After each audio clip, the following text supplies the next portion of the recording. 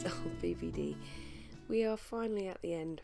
I want to recap I want to recap over the whole of the 31 days, and I want to just say a couple of things at the end, and then I will say goodbye to you for this time. I do want to stress that I will be doing another 31 days of BPD this time next year, so please keep an eye out for that. I will be going into more detail, I'll go more in depth, and hopefully be really helpful and beneficial to you guys. So what have we talked about over the past 31 days? Well, we've introduced BPD, we've talked about the causes, possible causes, talked about genetics and environment, being born with emotional intensity, being on that scale, which, oh, it is here, it is here. You know I'm going to point anyway, so by the time we've got this out, you probably don't need it. Yeah, so we've talked about being on the scale. Most people are here, we're up here. We've then gone through the 9 signs and symptoms taken from the DSM-4. So we've talked about abandonment. Stay there, book. We've talked about abandonment. We've talked about unstable, intense relationships. We've talked about unstable self-image with our identity disturbance. We talked about impulsivity, suicidal behaviour and self-harm, instability of moods, chronic feelings of emptiness, inappropriate anger and paranoid ideation. So all those 9 videos of the 9 signs and symptoms, I really hope that you can now watch those and be like, right, I understand a bit more about what that's saying. You know, because a lot of the dialect used, a lot of the words used in these things can sometimes be really, you know, medical words, not, you know, a bit jargonish. So I'm hoping that those 9 videos will give you a better understanding of those 9 signs and symptoms. Then talked about the negative effects of living with BPD, you know, the costs to, you know, your friends, your family, I'll say again, my career. I lost my career because of my illness. And we just talked about triggers. Hopefully, some of you, this will be, you know, sorry, I say I'm hopefully too much. I'm hopeful that the understanding triggers has been really interesting. Measuring your emotions, so talking about the 1 to 5, 1 and 2 being quite stable, 4 and 5 being off the charts. And remember, I'm coming back to our little blue pot, nice firmly on level 1 or 2, and then off the lid comes. Hopefully those analogies you have found of interest as well. And then we talked about managing an episode. So we've learned how to distance, communicate, challenge, distract, and manage problem.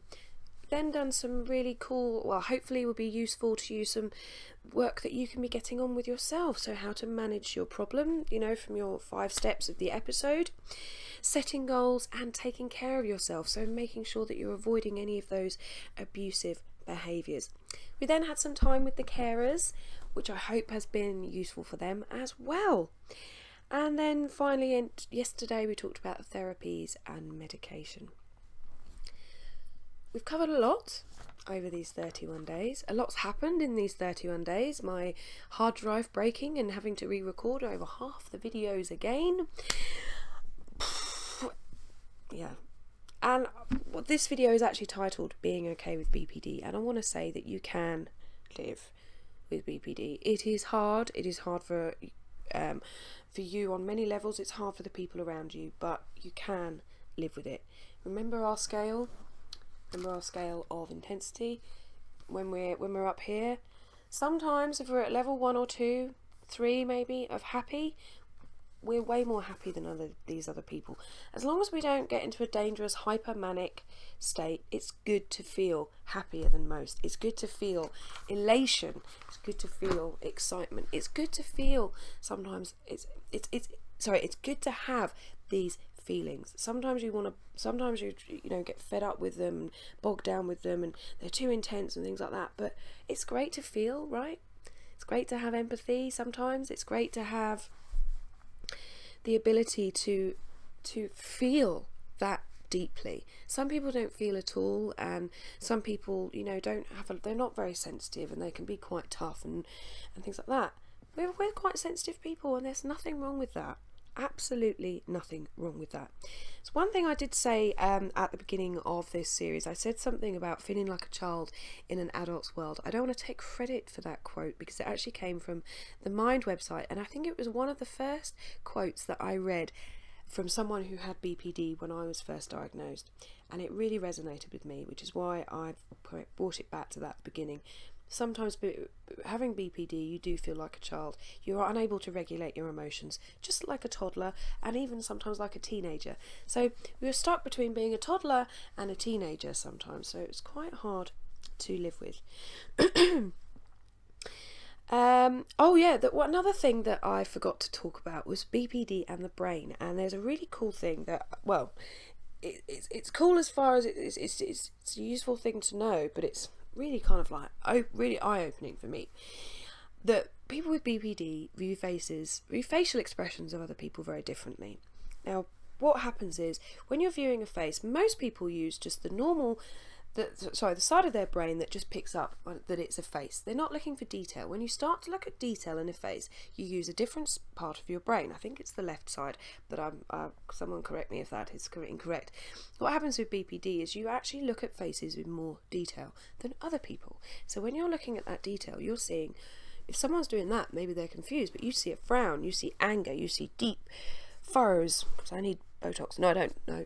But you know, you see this kind of like, that's, you know, and if I look at someone and they're looking like that, I think, oh, what have I done, you know? But that's something I forgot to say. I wanted to put it in, that, you know, people with BPD, we see things differently.